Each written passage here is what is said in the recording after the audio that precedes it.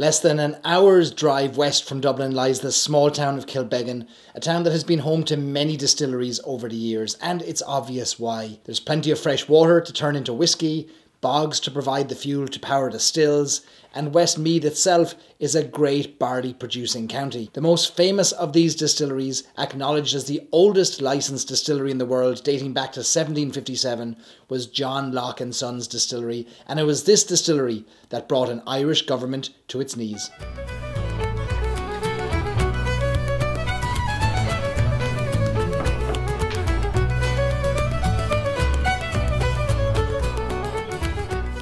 Welcome to episode 21 of Stories and Sips. My name is Barry Chandler, an Irishman in Ohio, helping introduce Americans to the tales and tastes of Irish whiskey. I have a bottle of Kilbeggan single grain Irish whiskey beside me, which I'm sipping on. A lovely whiskey. Single grain doesn't mean there's just one grain in it. It actually means it's from one single distillery. There's actually two different grains in there. There's a mixture of corn. Actually, the majority of it is corn, 90+% corn, and then malted barley to go with that. So it's a sweeter Irish whiskey than I'm normally used to. In the early 1800s, John Locke had tried unsuccessfully to launch whiskey ventures before he eventually came to Kilbeggan. Due to decline in Irish whiskey sales in the 1840s, he was able to pick up the assets of the distillery in Kilbeggan at a steep discount. And over the next 50 years, the distillery grew and grew under John Locke and his family. And it grew as demand for whiskey rebounded, and increasingly distilleries had access to the UK and the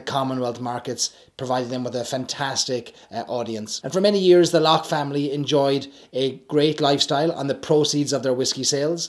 But as Irish whiskey sales declined post-Prohibition and the Irish Civil War, the Locke family, who by this stage had become quite fragmented and involved in many different businesses, weren't as focused on running the distillery operations, and instead they left that to the management. Now, management were used to living a good life too, especially on the back of the incredible Irish whiskey sales for the years preceding, and when whiskey demand decreased, so did their pay, and the chance of the distillery closing increased. So this led to some illicit operations being run out of the distillery, such as blending raw distillate with already matured stock to avoid waiting for it to age, and then shipping this lethal cocktail out of the distillery in the dead of night to unsuspecting customers around Ireland.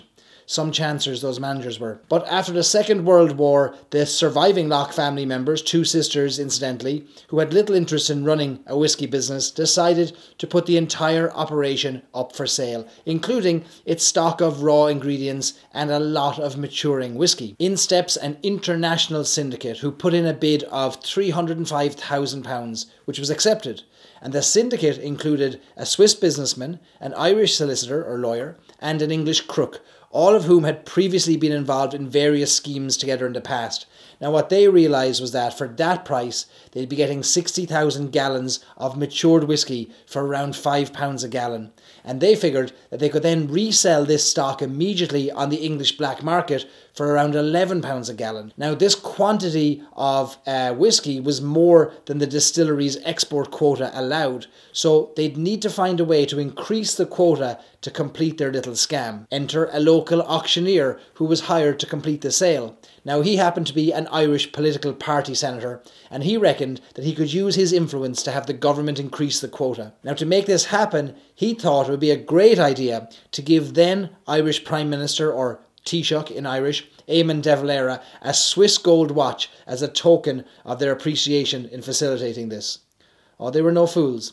But management at the distillery got word of what was happening, and they were worried that the distillery would be shut down after such a deal was made, especially if this consortium were able to double their money and then they could just walk away. So to protect themselves, they tipped off an up-and-coming politician who decided to raise the matter in Parliament. Well, it wasn't long before the whole country was talking about bribery and corruption and the thought of Ireland losing precious whiskey stock to the dreaded foreigners. Locke's scandal took centre stage during the election year of 1948, and De Valera resorted to calling Ireland's first of many, tribunals to clear him and his party. Now, while they were cleared of any wrongdoing at the tribunal, voters weren't so kind at the polls, and the then Fianna Fáil party, which was their name, were knocked out of power for the first time in 16 years. The distillery and its whisky brought down the government. The deposit for the distillery from the consortium was never received as promised by the dubious international consortium, and the deal fell through as quickly as the government had fallen. And so it was back to the management of the distillery to try to figure out how to keep things going. A few years later, in 1954, Tullamore Dew, which was located a few miles down the road, closed its gates due to declining global demand for Irish whisky once again. And so it was that in 1956, Kilbeggan's most famous distillery, John Locke & Sons, closed its doors, unable to meet its debt obligations, closed their doors for the first time in 200 years. And the public, I think the brand was still reeling from the public image problem of the bribery scandal a few years before. So demand had dried up for their whisky, and now the whisky was drying up. The distillery itself was abandoned and eventually fell victim to the elements, Irish rain of course, and to lack of habitation. Now this was a distillery that had at one point or another employed almost everyone in Kilbeggan. If you didn't work there, there was a good chance a family member did. This is where it gets romantic. This is the stuff movies are made out of. Proud locals, they kept paying the distillery fee to the government year after year so that there'd always be a distillery in their town. And they were hoping one day it might be operational again. Then, lo and behold, in 1983, a group of enterprising locals decided it was time for the distillery to see life again. And they formed a restoration committee, which was made up of tradesmen and craftsmen from the town, who all donated time and materials to bring the site back to life as both an industrial and an archaeological museum, all based around this model of an old 18th century distillery. And it still had a functioning water wheel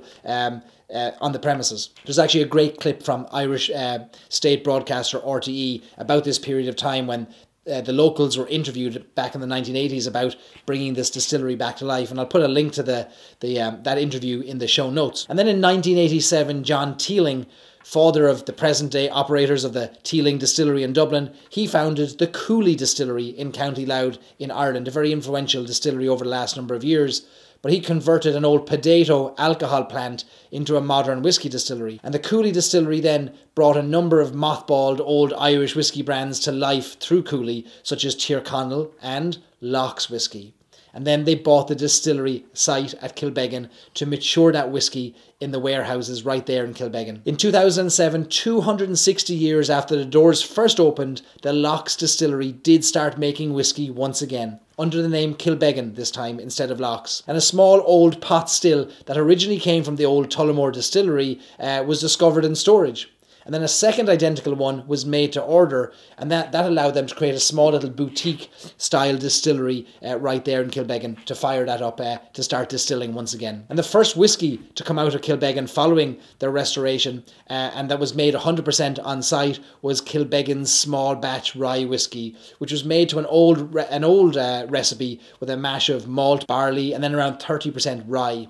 And this whisky kind of looks back to the 1800s when many large Irish distillers used a kind of a spicier rye in their mash. And it's the only modern Irish whisky to use this amount of rye in its mash today. Remarkably, it was management's fears in the 1940s that the distillery would fall into foreign hands that led to the tip-off that brought down the government. What a turn of events then, that thanks to foreign ownership today, distilling continues and that there are plenty of jobs for the locals. American drinks company Beam bought Kilbeggan and Cooley in 2012, and then Beam themselves were acquired by Suntory, the Japanese conglomerate, in 2014. It's funny to think of the offer of a gold watch to a government minister. It now seems fairly quaint in light of some of the brown envelopes and scandals we're more used to today. And while there might be foreign owners, to those in Kilbeggan, this is local whisky. It's made from the river that runs through the town.